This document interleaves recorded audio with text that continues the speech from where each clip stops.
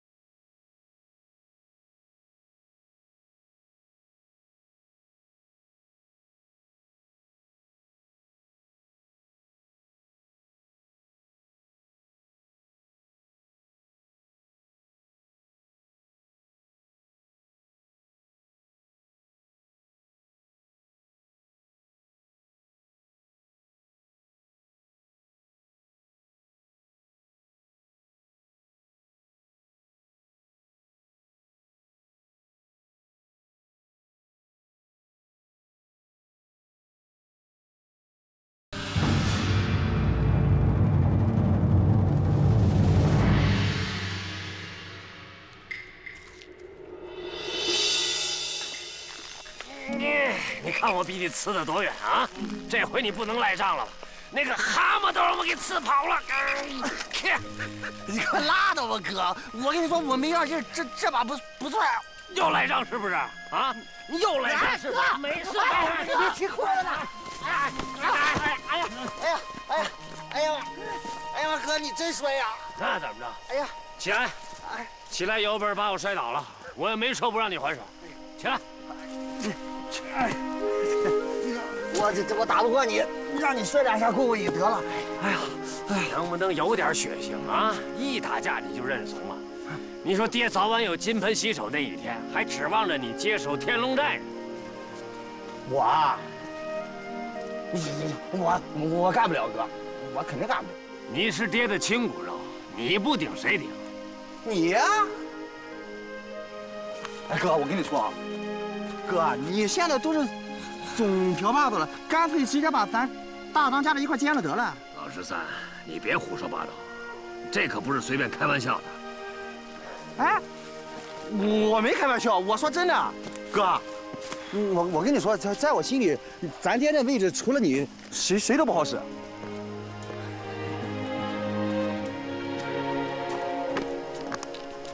云明啊，你的好意啊，是二哥心领了啊。我跟你说实话，我不想当你大当家的，我甚至连9山18寨总瓢把子我都不想当，我连土匪我都不想当。我的心思你早明白。不是哥，你说眼下这世道，咱不当土匪干啥呀？当兵，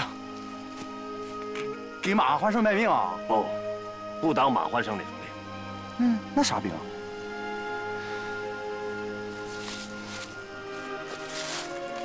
当岳飞，当戚继光那种兵。啊，哥，我知道你从小你想法多，心气儿也高，不是其他太保能比的。但话说回来，现在就是你再厉害的耗子，你不也成不了猫吗？我告诉你，你要是在山洞里待一辈子，你就得当一辈子耗子，啊！岳明，你得争点气，将来天龙寨这帮弟兄还指着你呢。可拉倒，指着我干啥呀？我啥也不是，我就爱吃肉，你指着我干啥呀？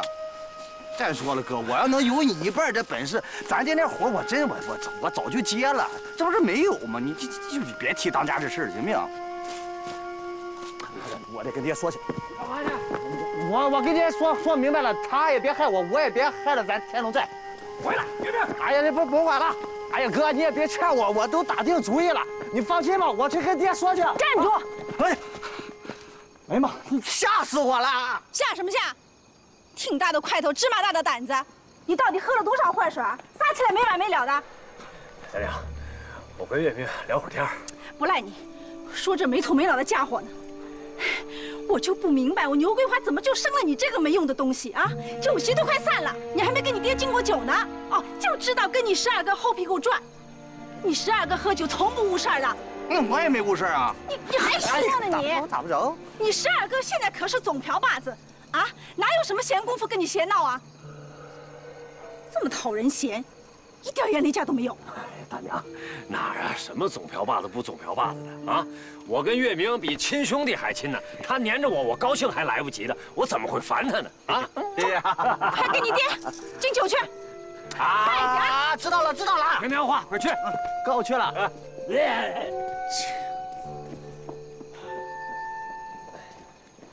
片儿，你不嫌弃他，那是他的造化。我一直都说啊，岳明从小就是跟他12个最亲厚了，哪怕是得罪一块糖，爹娘可以不想着，可一定要掰下一半给他12个。那掰下的一半啊，从来都是知大不小。这孩子心眼实，认定一个人啊，恨不得把心窝子都掏给他。哎呀，我别的倒是不担心，就怕他上当受骗。你说，我跟你爹又不能陪他一辈子，这万一哪一天我俩这双脚一蹬，这孩子……大娘，您看这怎么就扯到这上头来了？苦怜天下母母心哦！啊，片儿，你学问大又有本事，以后我们要是真的不在了，你可得多提携你13弟啊！虽然你们没有血缘关系，可这兄弟情分到了什么时候都不能变啊！放心吧，大娘，我答应你。你真的答应我了？真的。总瓢把子，大娘这厢谢过了。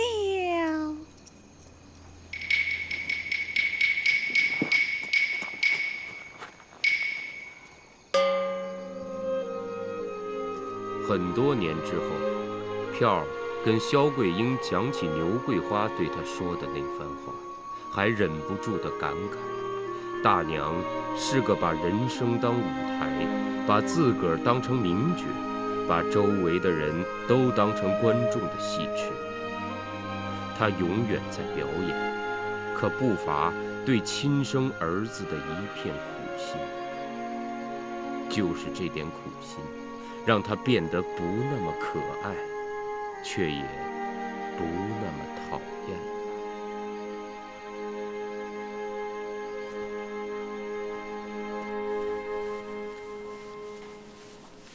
晚上风大路重的，你跑外边去干嘛？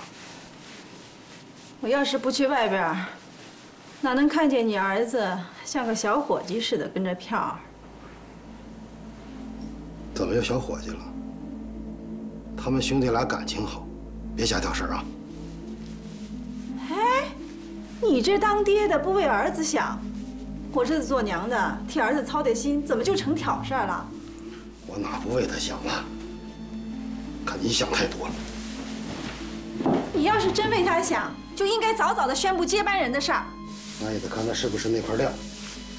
怎么就不是那块料了？啊，我10月怀胎生了他，你要是瞧不上他，就是瞧不上我。你给我起来！你今天不把话说清楚，你别想睡。我说你这个戏子，大晚上的闹啥闹啊？你硬让月明接班，等于害了他。这点道理连月明都懂，你咋不懂呢？他懂个屁！他是让他12哥蒙了心，胡说八道呢。你也是，连亲的和养的都分不清，真是老糊涂了。你说谁老糊涂？我。肩膀还疼不疼？来，趴床上，我给你捶捶。捶！我捶！我让你捶个够！我千辛万苦给你养个大儿子，还不如阿狗阿猫招你待见呢。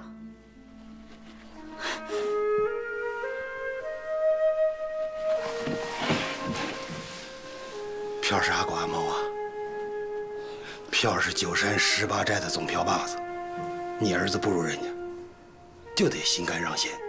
让什么贤？他要是真贤，就应该学戏文里的许由，找个山洞躲起来。就是让你找着了也不当，他能吗？他不能。自个的总瓢把子都让他抢去了，还说他闲呢。是你先存着阿仔心眼子，才把人心看糊涂了。飘儿的为人，我实在是太清楚了。这么多年，不管是对我，还是对山寨，忠心耿耿。要说他有私心，这山寨里就挑不出个货亮人。谁说的？老大就比他忠心。老大，那才不是个省油的灯呢。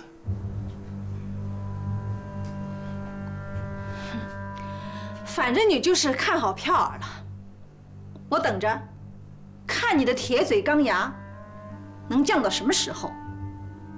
将来有你后悔的。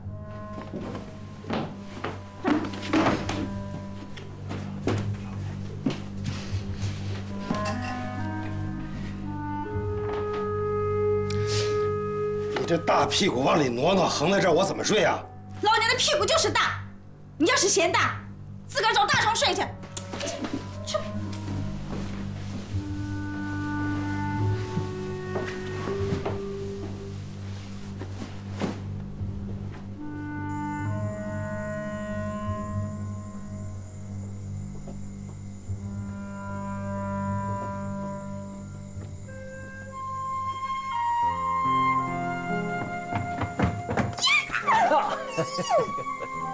快抱着我跑10圈！小妹啊，你这么大了，哥哥哪还能抱得动？不行，跑10圈！哎，小妹，我问你啊，哎，说这个娘正在那拍新戏呢，你不想跟他学徒吗？他收你了吗？啊？大哥啊，我是不是不好看呢？谁说的？那9山18寨这女孩子里，我们小妹最漂亮。那我是不是很笨？聪明，比你12哥还聪明。那我怎么了？不是，那你是不是喜欢那萧桂英啊？这从何说起？这不是，你是不是喜欢那萧桂英啊？我喜欢这，走，这12哥请你喝茶。不行，你别跟我扯别的，我问你，你是不是喜欢上萧桂英了？你说呀！哎，大哥，你干嘛找我妹？他欺负我，大哥。我哪敢欺负你呀？行了，小妹，先回去吧。大哥找票有点事儿啊。我不回去，有什么话不能当着我面说呀？小妹，你看啊，不听话了，都这么晚了，回去吧啊！哎，听话，啊，听大哥的啊。小妹，改天我背你背10圈。不要。好。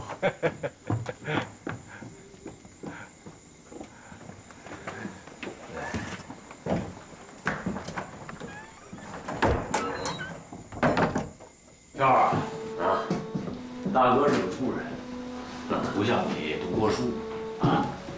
刚才跟爹在一块儿的时候呢，的确，大哥有点激动。可这一切都是因为心疼爹呀，啊！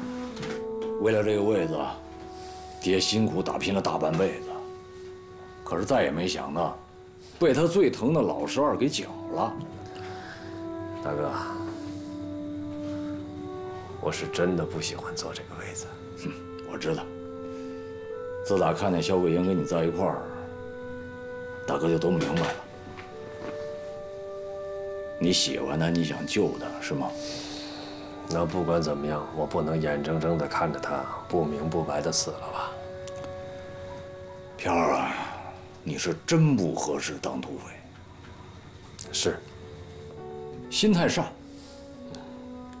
人又活得太明白，这样的土匪命不长啊。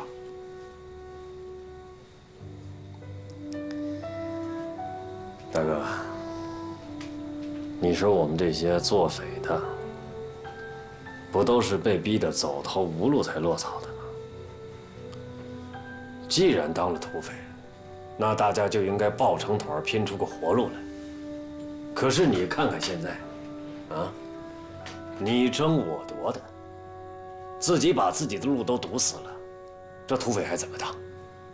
可土匪自然他有土匪的道理。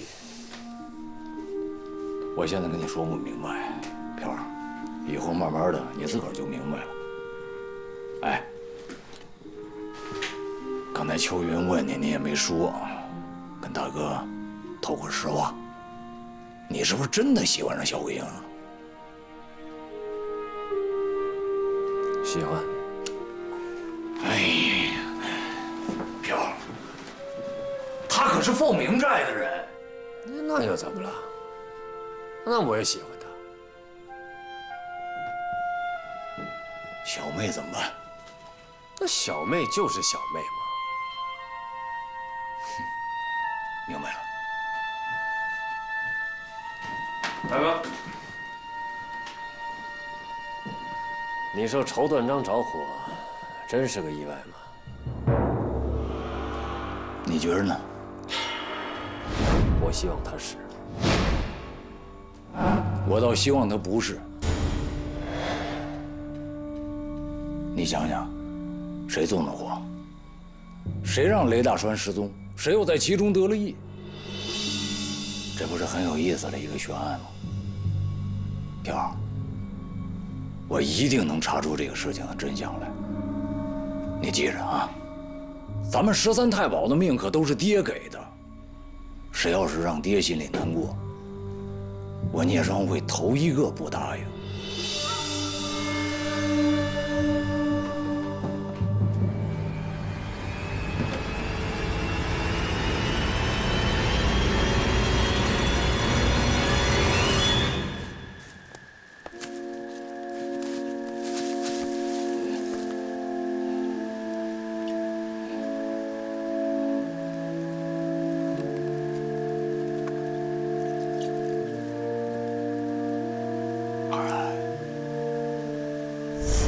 姐，如果我没记错的话，我们俩可是喝过交杯酒的啊！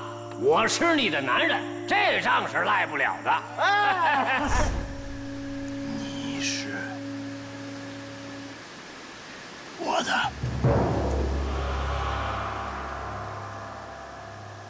我的。12哥帮他杀了萧长红，他现在是负明寨的大当家的。12哥是93、18寨的总票爸爸，现在。我的。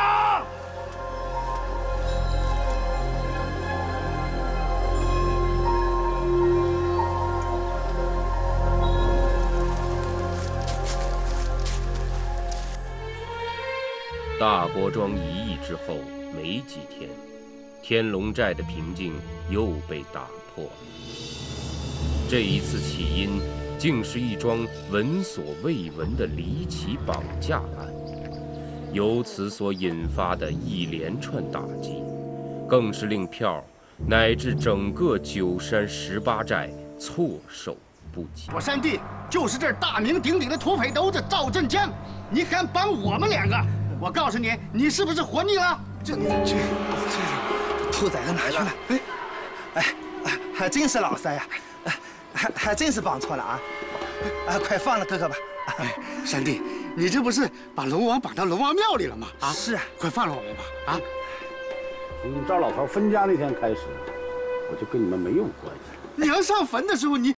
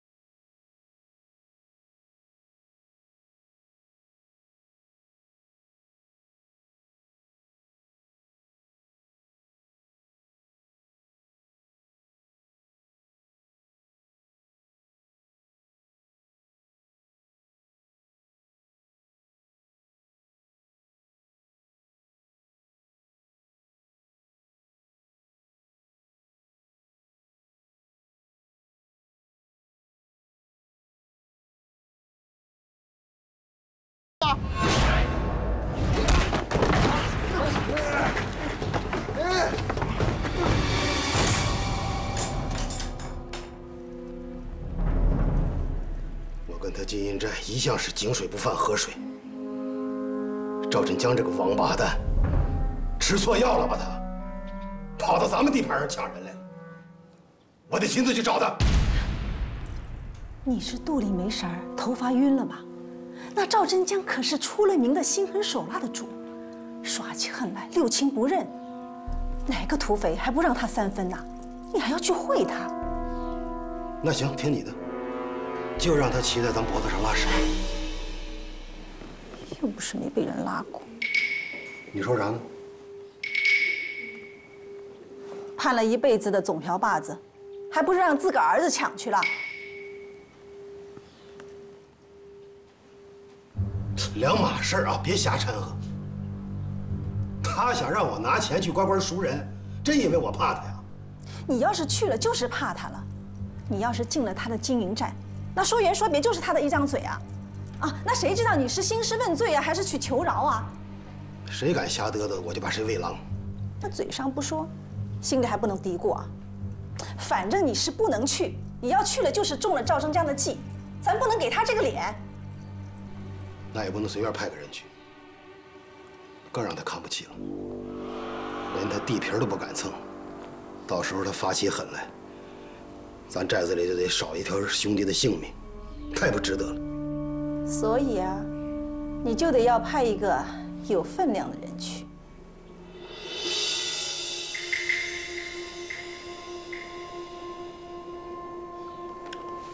那就让老大去，他功夫好。赵振江要想动他，也得掂量掂量。不行，老大分量不够，不合适。13太保头1号替我传个话，名正言顺，分量不够。那13太保的名头在自家门口亮亮还行，要是在外边，哪有9山18寨总瓢把子的名字响亮啊？不行，票不能去。老大去了，票儿为什么不能去啊？就因为票是总瓢把子，所以不能去。这是天龙寨和金银寨之间的梁子，把总瓢把子搬出来，这也让我太没胆色了。说的好听，你就是不想让你这个宝贝老12去冒险。票的命就那么金贵，你根本就是偏心眼儿。这怎么说来说去又绕回来了？怎么着没完了？今这事儿我定了，就老大去。张才明啊！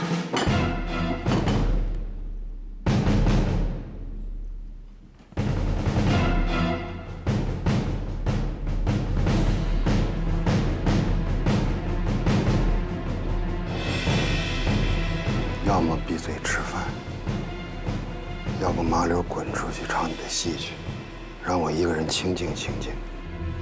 啊！滚就滚！谁还稀罕跟你一块吃饭？气都气爆！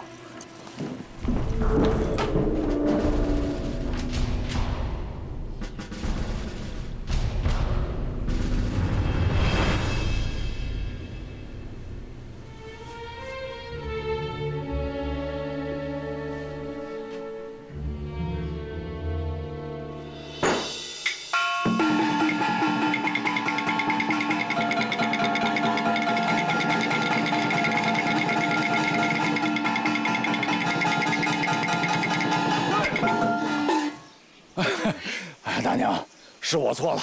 你看你这耍的正精彩呢，我这是闷头瞎撞啊！对不起了，打扰了。老大，你一向沉稳，今儿怎么跟没头苍蝇一样啊？我刚才听到了风声，城里的当铺让赵振江给砸了，我得找爹去问个清楚。你还去问？遇到这种事儿，你得绕着走。有啥说法？你爹正想让你去跟赵振江谈判呢。那得去呀，退敌护债是13太保的责任。说的轻巧。那赵振江经营债，有出得来的人吗？啊！再说了，你说13太保，那最大的总瓢把子，怎么就不出头啊？哎呀，大娘，为了爹娘，为了山寨，谁去都一样。不一样。老大，自从我嫁进了山寨，你是第一个喊我娘的。那些狗崽子们跟我皮，也是你替我拦着。你这份孝心我都记着呢。除了月明，你就是我最亲的孩子。你得听我的啊，这事儿不能往前凑。大娘，这事儿老捂着不行。得想个解决的办法。哎，你看这么办，要趁你爹还没决定之前，你去找票儿谈一谈，让他主动提出来，不怕你爹不松口。也行。我们跟金银寨没有什么瓜葛，他抓我们的人当人质什么目的？目的？哎，金银寨的赵振江绑票成瘾是尽人皆知的。只要是他看上的肉票，他没有不绑的。他还能有什么目的？爹怎么打算？爹是想去的，可是我一想啊，万一到那儿一句话不合就顶上了，事情一僵可就没得缓啊。那咱们天龙寨和金银寨的梁子，那可算是结下了。像赵振江这样的人，你跟他有什么道理可讲呢？所以爹也为这事儿犯愁，没什么好主意，这事情就给压着了。几个意思？飘儿，咱们可是自家兄弟，大哥也就有话直说了哈。本来呢，我想跟爹说一声，亲自去一趟金银寨。可是想一想啊，这事情不能那么干呢。大哥虽然是天龙寨12太保之首，跟爹可是没法比。去了，他到时候赵振江未必会给我这个面子。想来想去吧，飘儿，你现在可是总瓢把子。这事儿还得你去跑一趟，才能做到万无一失。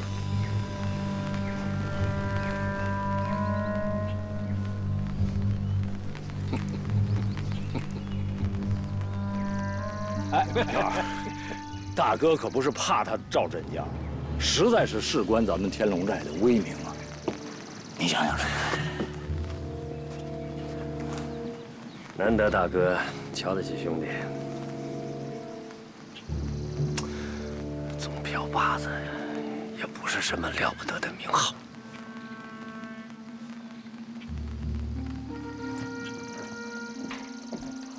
哎，票儿，啊，你算是拒绝大哥了吗？不，大哥既然张嘴了，票儿一定会考虑的。票儿，票儿，我知道了，大古庄的事情，冤枉你了。可是这一次，你可不能拒绝大哥啊！定了，说定了啊！有人想，有人骂。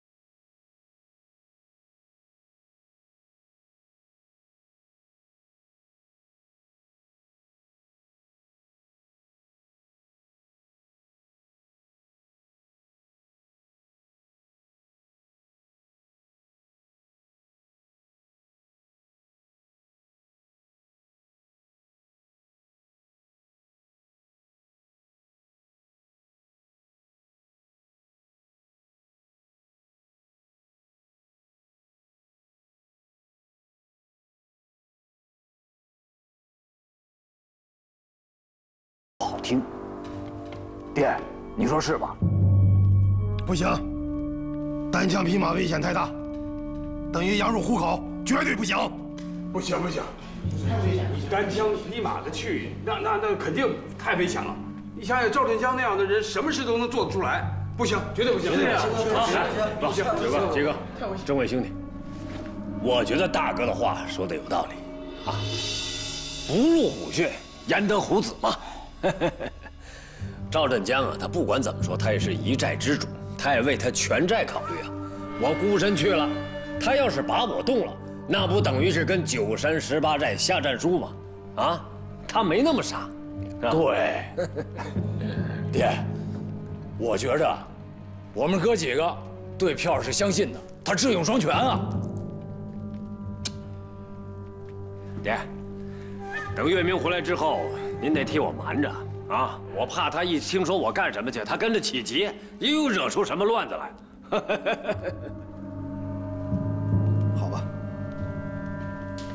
院门那儿我心里有数。好，那我准备准备，明天就走。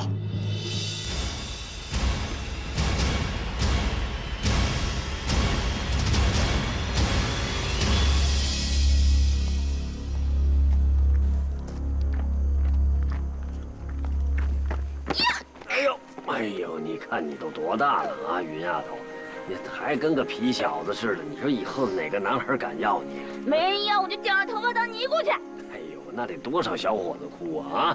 一扭头一看，有哭天抹泪的，有凿墙的，也有山上往下跳的，行了，鬼死了！哥，你别逗啊，你还有心思逗呢？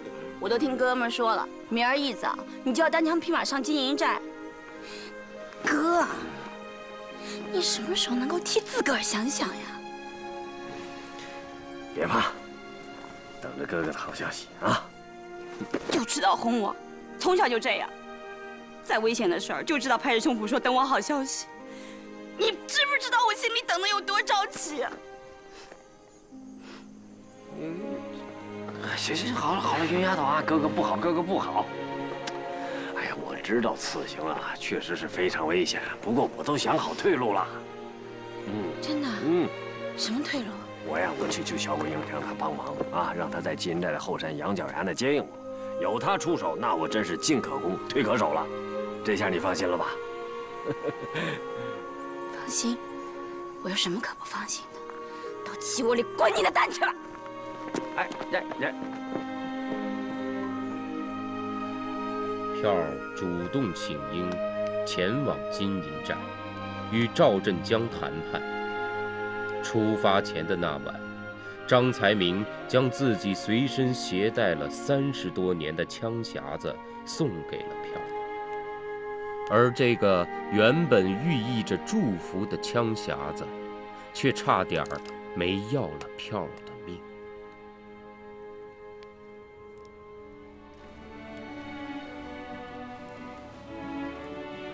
爹，我有枪匣子。这只香匣子可不一般，他在庙里听和尚念过经，能降妖伏魔。拿着吧，谢谢爹。该谢谢的是我呀，票儿。此番去金银寨凶险莫测，你可要加小心呐。一旦苗头不对，赶紧撤啊，千万别逞强。我知道，您就放心吧。啊。片儿，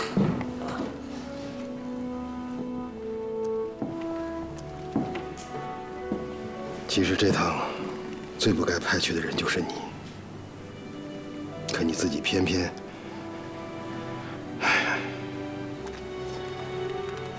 别问句不怕你多心的话啊！你是碍于总瓢把子的身份呢，还是……爹。我做这个决定啊，完全是为了咱们山寨乡，我也最合适，别的乱七八糟念头没有。好儿子，你和你大哥真是两条命。你是不争无以争，他是啥都争，到最后争也无可争了。您这话把我给说糊涂了。你还糊涂？在咱们天龙寨里头。你是1等1的明白人，爹巴不得你们一个个的长江后浪推前浪。这回你做了总瓢把子，爹打心里为你骄傲。爹，不管别人怎么说，票向您保证，